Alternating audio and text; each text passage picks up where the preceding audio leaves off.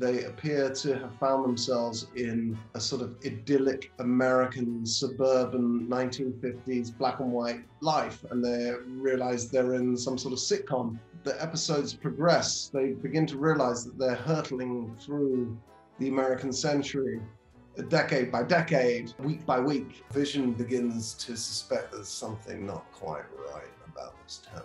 Wanda and Vision living in the suburbs as two people in a relationship.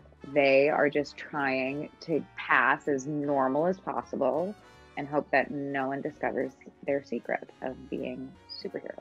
Wanda and Vision just complete each other in a really great way, and it's what makes them such a strong unit and powerful fighting unit. It's a really pure expression of love, and there's something that's really soft and gentle and born out of this AI character understanding how to feel. I think that's kind of just a beautiful story to get to watch, and there's something really gentle between the two of them. E vissero felici e contenti.